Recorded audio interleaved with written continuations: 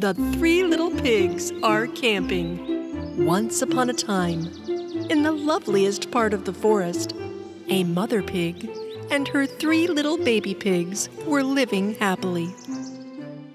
One day, the little pig, Gurki, the middle piggy, Torki, and the oldest piggy, Porki, told their mother that they wanted to go camping. Mom, all our friends went on summer vacation. There's no one left to play with. If you let us, we want to camp by the lake. The mother pig could not turn down this request of her kids. This is a good idea, my kids. Of course you can camp. But be sure to choose the right place to camp and make sure your tents are solid, okay? Hooray! Hooray! Hooray! The next day, the piggies left for camp. After walking on the forest road for a while, a wolf with sharp teeth and angry eyes followed them. Here's an amazing meal that will keep me fed tomorrow morning. But the pig brothers didn't even notice the wolf following them. Gurki, Torki, and Porki finally arrived at the shore of the lake, and they found a nice place to camp there. First, the youngest piggy, Gurki, decided to make his tent near a tree. He quickly gathered up the large leaves to build his little tent. And before you could say piggly wiggly, he was done. The oldest piggy, Porky, came up to his youngest brother and took a look at his tent. Your tent is beautiful, Gurki, but do you think this tent is sturdy? Yeah, of course it is sturdy, my brother. The middle piggy, Torki, decided to make his tent from reeds. To do this, he gathered the reeds on the ground and quickly connected them together and finished his tent faster than you could say piggly wiggly. But when the oldest piggy, Porky, came to his middle brother and saw the tent made of reeds, he warned his brother. Brother, your tent is beautiful, but will these reeds protect you from danger? Look, I chose the tallest reeds. My tent will never be damaged. Since the two little piggies finished their tents so quickly, they started to play and have fun, which may have been their reason for building tents so quickly. The scary-looking wolf carefully watched them secretly. While his little brothers played, Porky started to make his own tent out of thick tree branches. He worked a lot until almost evening, and when he was finished, he had a strong, secure tent that would protect him from dangers. Torki and Gurki were very impressed when they saw their brother's tent. Your tent is very nice, my brother, but you spent all that time working and didn't play with us. When the evening came and the sun went down, the three little piggies decided to go to the carrot party in the forest. Of course, the sneaky wolf followed them. The three little pigs found a lot of rabbits at the party, and that makes sense because it was a carrot party. Oh, it looks like such a fun party. I want to taste all the carrots. The piggies mingled with the rabbits and had fun for hours. Have fun, piggies. Tomorrow, I too will have a lot of fun when I feast on you. As the party ended, the three pig brothers realized how tired they were and returned to their little campsite. And the big bad wolf waited for them all night.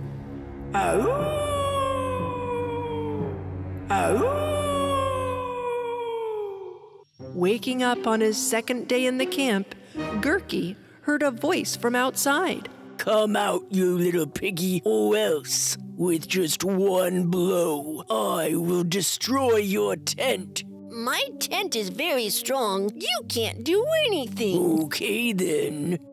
1, 2, 3.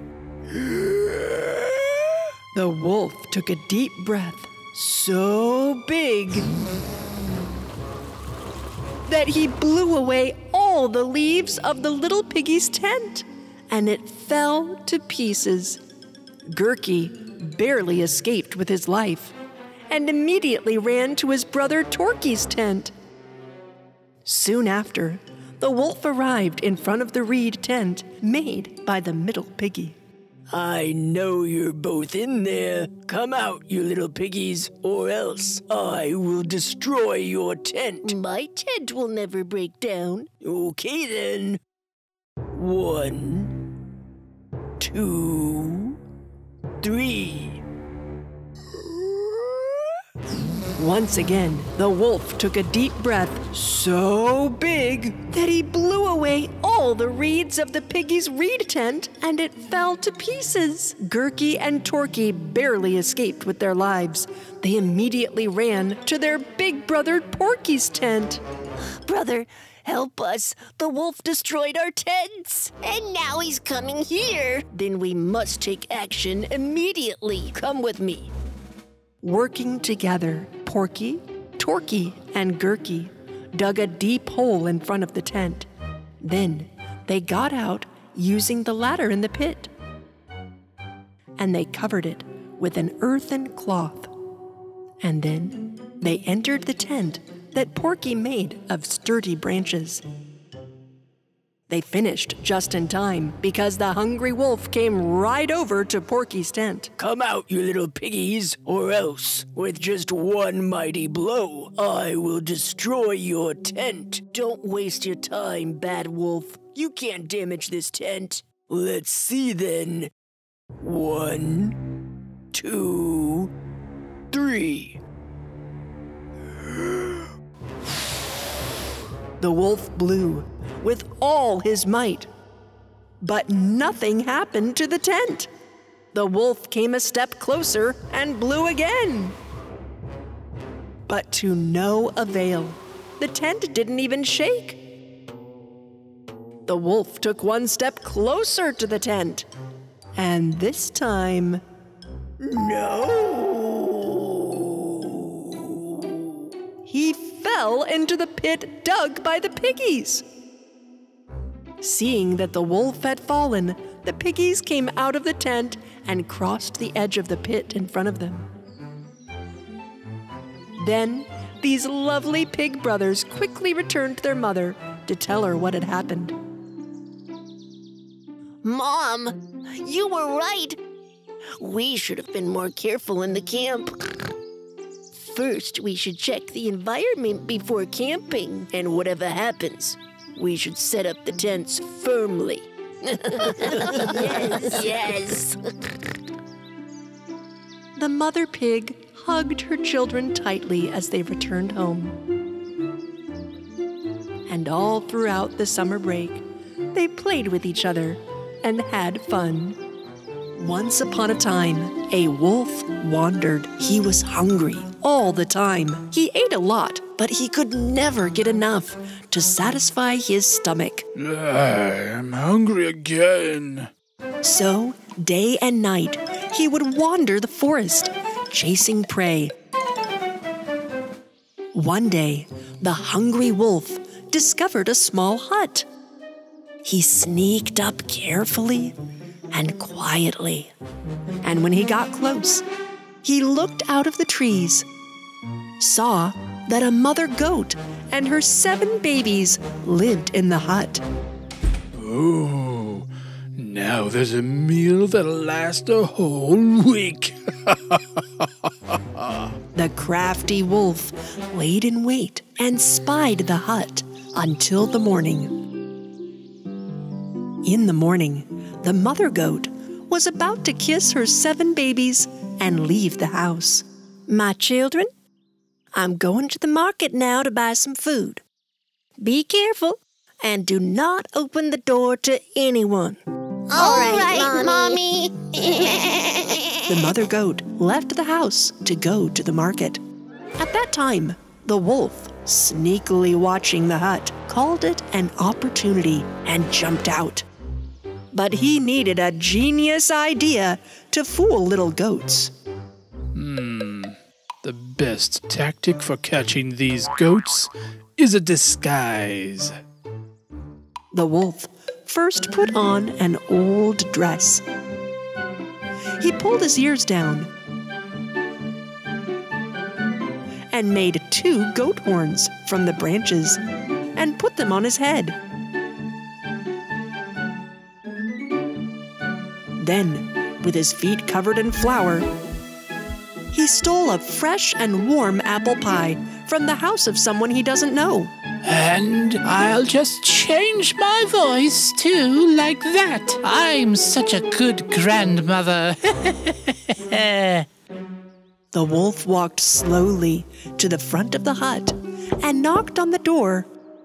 Little goats, hearing the sound, immediately rushed to the door. One of them was going to open the door with excitement.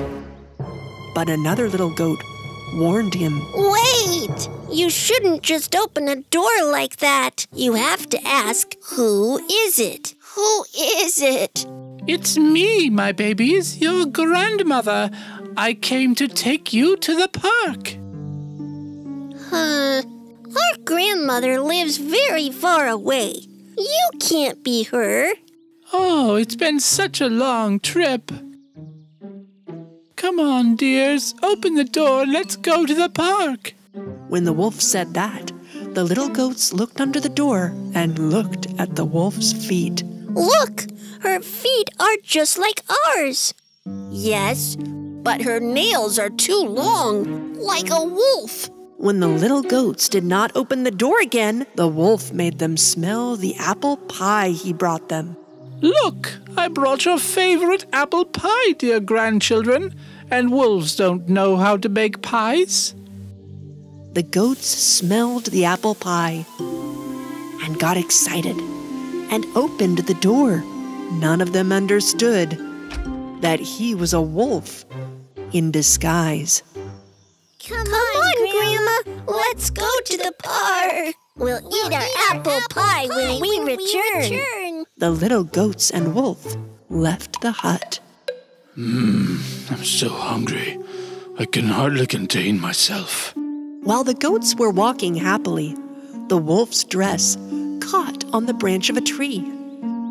The dress slipped off the wolf slowly, and the little goats were stunned by surprise when they saw the wolf's horrible fur.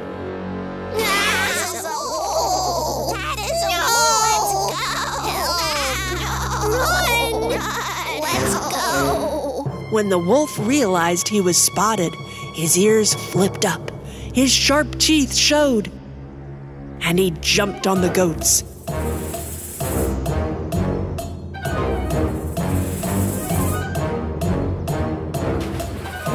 He found and caught them all one by one.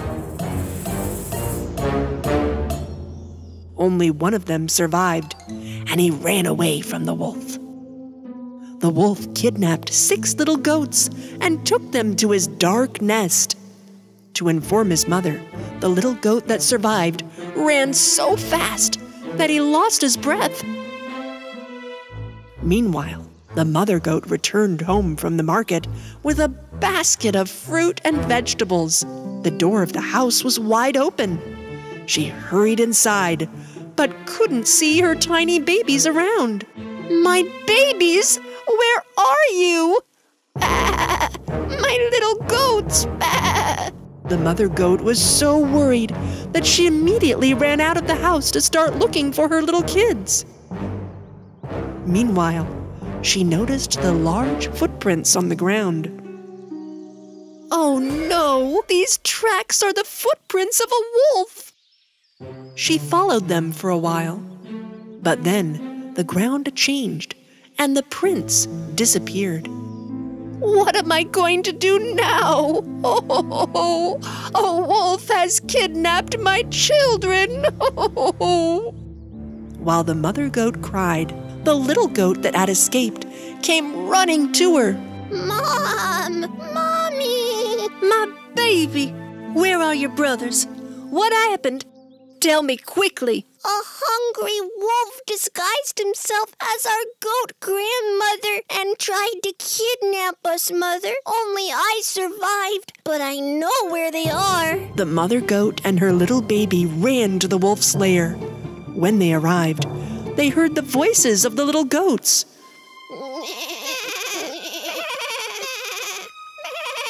This is the wolf's lair.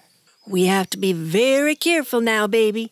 The mother goat and her kid came up with a clever plan to save the other little goats.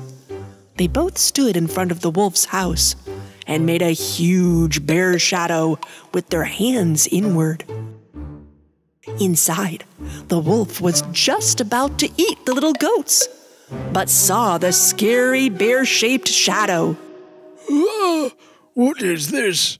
Is it a bear or... I am a giant bear with a very hungry stomach. There must be a wolf around here that will fill my stomach. Oh no! The wolf was so afraid that the bear would eat him that he immediately started to run out of his lair. No! Help me, bear, bear, bear! The bear will eat me! Bear, help! Seeing the wolf running away, the little goats came out with joy and hugged their mother tightly. The wolf ran away! The wolf ran away! And from then on, the mother goat and her 7 children lived a peaceful life away from the wolf in their hut in the forest. In the forest, there lived a little girl and her mother. Whenever the little girl left the house, she wore the red-hooded cape her grandmother had knitted for her. This is why everyone used to call her Little Red Riding Hood. One New Year's Day, in the kitchen, whilst her mother was preparing for the evening, Little Red Riding Hood approached her mother. Mother, I'm so happy. It's the new year. Will Grandmother be joining us tonight? Grandma is ill, darling. Don't think she'll make it tonight. I was just making her some New Year's cookies. May I take the cookies to my grandmother? No, my darling. It's too cold. You stay home. I'll go and come back. And I will brew her some herbs so that she gets better as soon as possible. Please, Mother, please. You have a lot to do here. I'll go and come back before you know it. Okay, but dress warm, please. The Little Red Riding Hood wore her boots and red cape. She grabbed the basket her mother had prepared and left home. Do not leave the forest's path, and please be home before dark. Okay, Mother. It sure was cold out there. The whole forest was covered in snow. The Little Red Riding Hood was walking in the forest with joy. Deep in the forest lived a young hunter. He was after a wolf that would enter the homes of the villagers and steal their food. I never thought I would be spending New Year's Eve all by myself. But today I will catch you, mighty bad wolf. And because of this, everyone will enter the new year much happier. Having put all the villagers in fear, the wolf was out in the forest for his prey. I hate snowy days. Can't find anything to eat. Meanwhile, Little Red Riding Hood was on her way. She noticed a baby gazelle in the woods. Poor gazelle was shivering from the cold. Poor baby gazelle, how cold you look. Little Red Riding Hood wanted to approach the gazelle and help out. But once the gazelle noticed her, it ran away. Hey, stop! Don't run away! I'm not going to hurt you. I only want to help. Little Red Riding Hood followed the gazelle into the forest. Even with its very slim figure, it was so fast. All of a sudden, it disappeared. Little Red Riding Hood continued going after the gazelle for some time, but then thought it was impossible to find it. She had a look around and noticed she was now far from the forest. She was somewhere she had never been before. The snow made it impossible for her to know where she was. She thought by following her footprints she could find her path. She followed the path, but in time the snow covered her trace.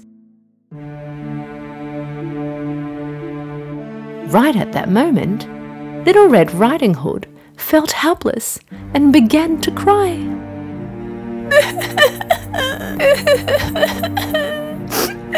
What will I do now? Hello? Help! Help! Can anybody hear me? Hello? Somebody heard her all right, but it was no one other than the evil-hearted wolf. Hello? Is there anybody out there? The wolf went towards the voice he heard, and soon after saw Little Red Riding Hood.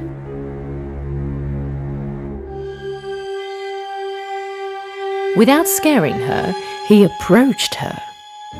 Seeing the wolf in front of her eyes, she was very scared and began to scream. Help!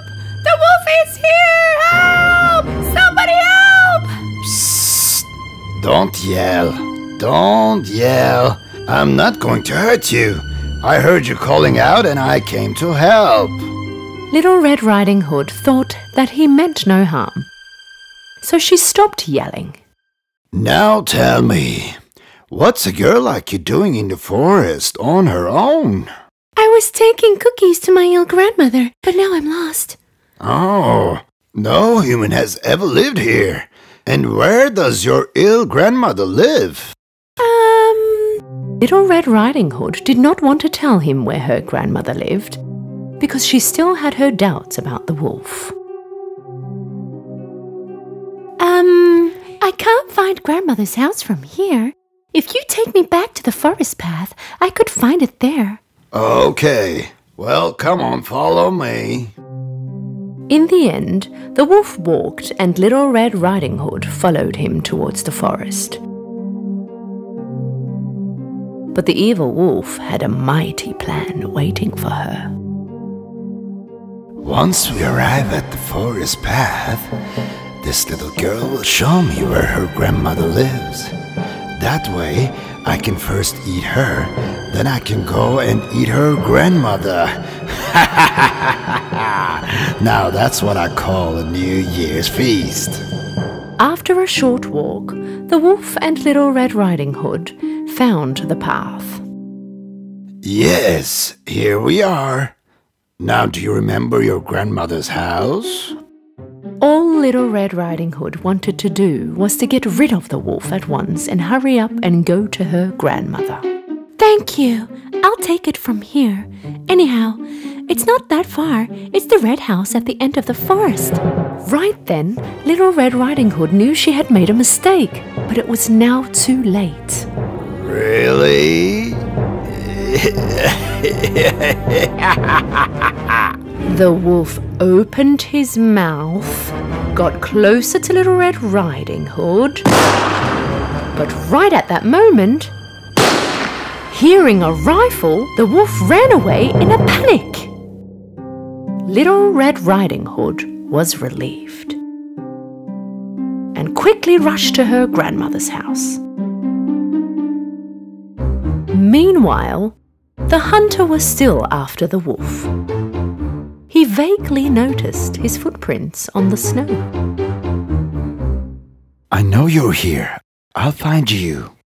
After an adventurous trip, at last, she made it to her grandmother's house.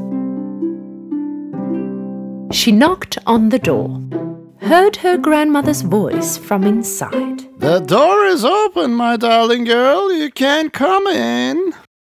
Hearing her grandmother's voice, Little Red Riding Hood was a little surprised. This voice doesn't sound like grandmother's.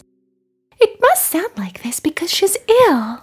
Little Red Riding Hood opened the door and entered. All the curtains were closed. In the dark room was her grandmother in her bed with her blanket pulled up to her chest, just laying there. Thank you so much for coming, dear. Well, what did you bring me now? Mother baked amazing cookies. She told me you won't be joining us on New Year's Eve, so I thought I might come and see you. You did well, darling girl. Come closer so I can see you better. Little Red Riding Hood got closer to her grandmother's bed, but she had a bad feeling about this. Closer, my dear, a little closer. Little Red Riding Hood was now one step closer to her grandmother's bed. Her grandmother looked awkwardly different to her. Grandmother, what happened? Why are your ears so big? So that I can hear you better. And why are your eyes so big? So that I can see you better. What about your arms? Why are your arms so big? So that I can hug you better. Teeth? Why are your teeth so sharp? So that I can eat you better. Suddenly, the wolf jumped out of bed and threw himself onto Little Red Riding Hood.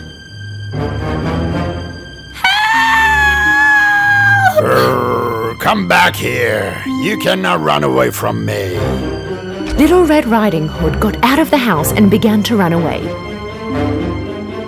But the very fast wolf was about to catch her. Just as he was about to jump over her and grab her, he noticed his foot was stuck. And suddenly he found himself hanging from a tree. When Little Red Riding Hood stopped and had a look, she saw that he had been caught in a trap and quickly went over to him. Tell me, you dirty wolf, where is my grandmother and what have you done to her? Tell me. He couldn't do anything, don't worry. Little Red Riding Hood noticed where the voice was coming from and noticed that the hunter was coming after the wolf. Your grandmother is okay, little girl. She is resting in my shack. When I heard your grandmother was ill, in order to protect her, I took her to my shack, and I prepared a trap for the wolf.